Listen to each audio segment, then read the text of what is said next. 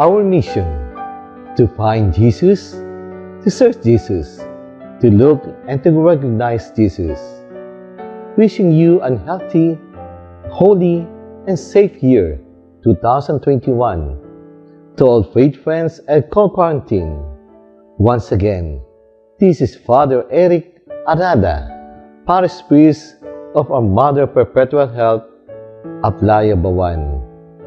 Today, we celebrate the feast of the Epiphany, the manifestation of our Lord Jesus to the world. At meron tayong mga pantas na hinanap ng Panginoon Jesus na sinilang na hari ng mga Hudiyo sa gabay ng talang maliwanag.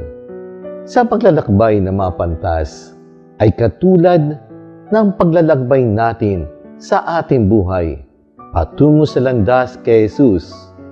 Hindi madali at delikado ang maglakbay. May panganib na dadaanan. Pero tuloy pa rin ang lakad natin. Sa pagdaan kay Haring Herodes, may panganib din sa nila at sa ating Panginoon Jesus. Kahit malinis ang kanilang intensyon, may ibang plano si Haring Herodes. Minsan gusto nating sumuko at tuminto dahil sa pagod na tayo. Pero patuloy pa rin hinikayat na tuloy pa rin tayo sa ating paglakad. We need guide just like the star that guide the Magi. The light of Christ is what we needed always.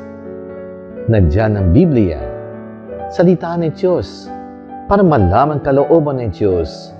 Nandiyan ang simbahan, mga sakramento, gumagabay at nagpapalakas sa atin.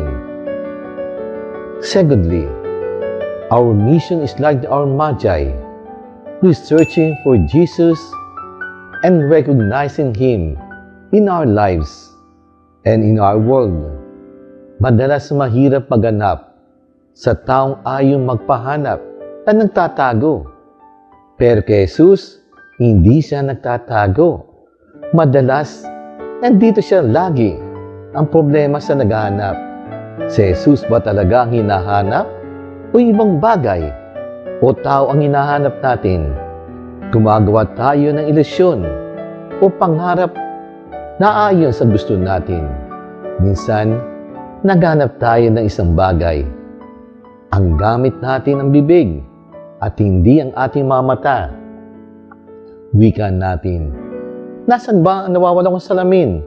Yung pala, ay suot niya ang kanyang salamin. Nasa ating harapan si Jesus.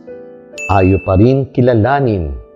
Sana makita natin siya sa mga nangangailangan, sa may sakit lalo na sa virus, COVID-19, sa mahihirap dulot ng pandemyang ito. Sinabi ni Jesus, kung sino man tumulong sa maliit na ito, ay ako ang iyong tinutulungan. Let us pray. Father God, the star that led the Magi to the stable announced to the world, the Savior was born. Today we leave the world discovered by darkness and still needing to make that journey to the stable door.